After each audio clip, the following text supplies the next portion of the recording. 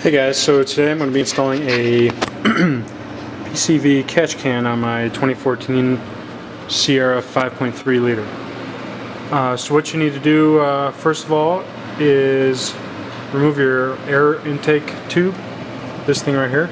It's pretty easy. It's just held on with a clamp here and a clamp here, and then it's also got two vents that go to the top of the valve covers here and here on either side. Those kind of just pop off. There's a clip you have to squeeze and they pop off. I'll show you.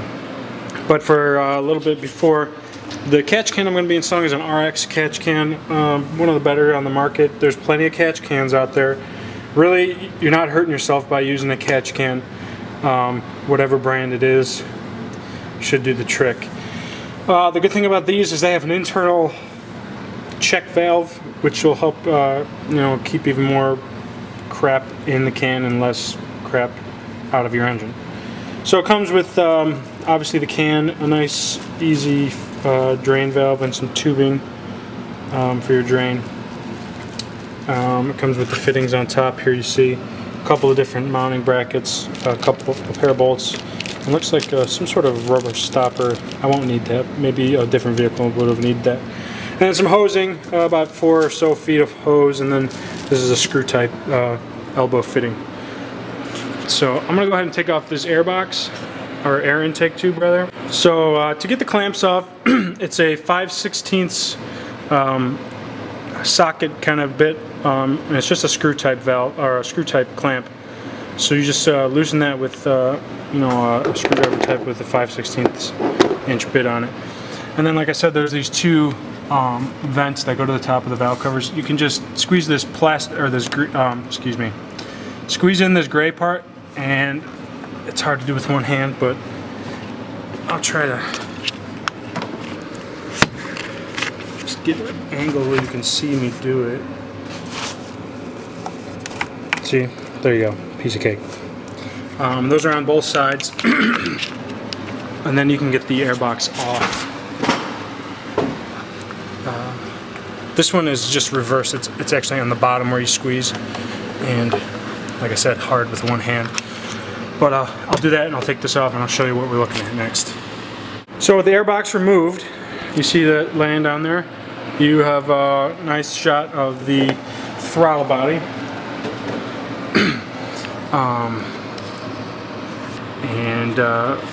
My truck has just over 16,000 miles on it. I don't know if you can tell or not.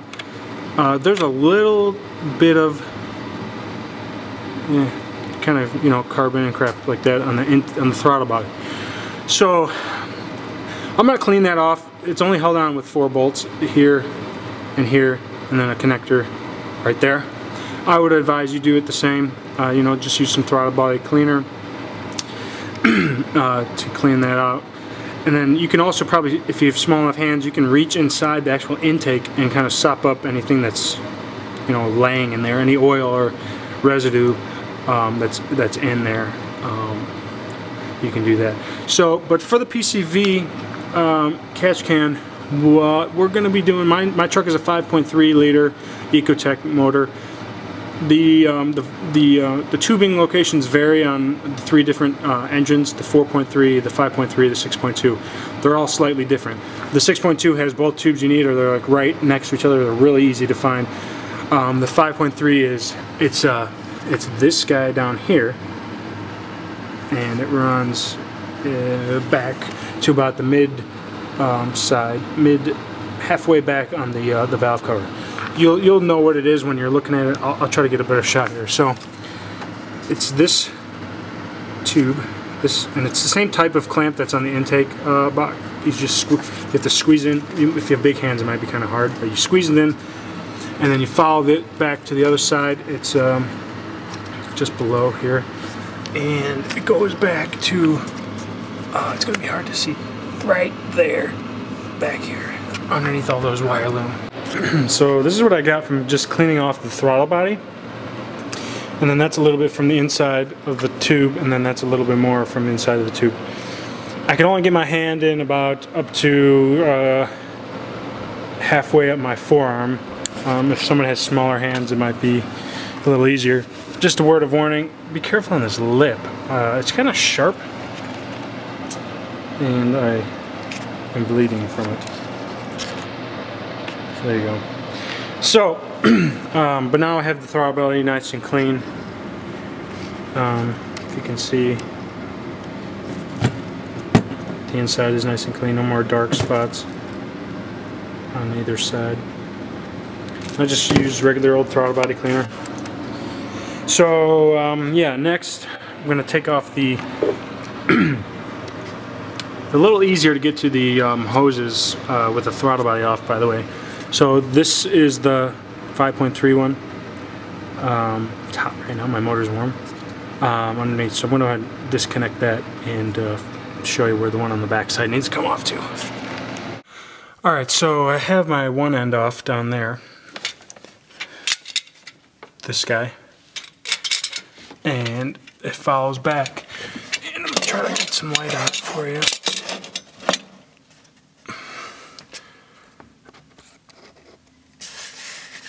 It's this connector. See, it says INT on it. There you go. Intake. It's this one. So those are your two in and out spots. The catch can has two openings, and they will go something like this. So that one under the throttle body is going to go to the center opening on the catch can, and the one opening on the driver's side about halfway back is going to go to the offset. So this is going to go to the driver's side, and this is going to go to the one under the throttle body. Driver's side, throttle body. So here's this little tube off the truck. A little tip. So this is where it's going to be sitting when it's attached on the truck. This one, you squeeze the top end here to get it done, and you pop it off. This one is on the underside of what is where you need to squeeze. So it's tucked up underneath all those wire loom and whatnot. So it's kind of tough, but once you get the bottom one off, you can kind of rotate this whole thing, and you can get it to like right here where you can get your hand in there a little bit better. I use a screwdriver to compress and then pull it off of its fitting. So now that I have those two off, I can figure out where I want to mount the catch can, and then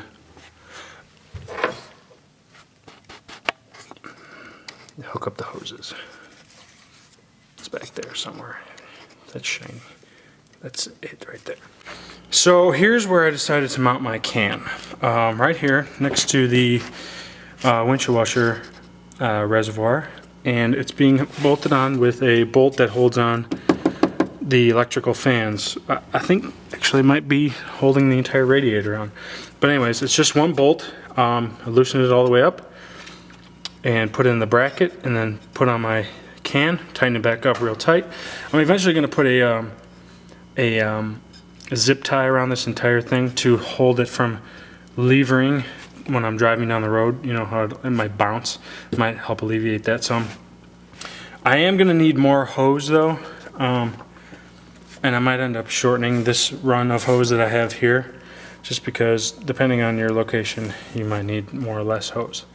But this was almost all the hose they gave me, and this is actually transmission line oil hose. This is all I have left. Obviously that's not going to get to underneath the throttle body, so I'm going to have to go get some more. Depending on where you mount it, you might need more or less. Another common spot to mount is on this bolt here with the brake booster and the brake stuff. Some people said that they could feel the can bouncing around when they were driving because it's kind of on a long arm, because this, you could feel it in the pedal basically, because this basically goes all the way through to your brakes and whatnot, so they could feel the vibration in the pedal. I didn't necessarily want to have to deal with that, so that's why I went with this up on the front end here. Should be alright. I mean, I don't see why I wouldn't. So yeah, I'm gonna have to get some more hose and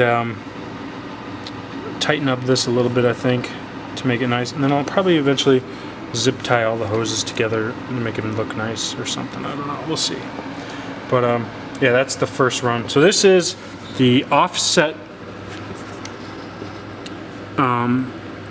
fitting, which screws on. I got it nice and tight with a wrench.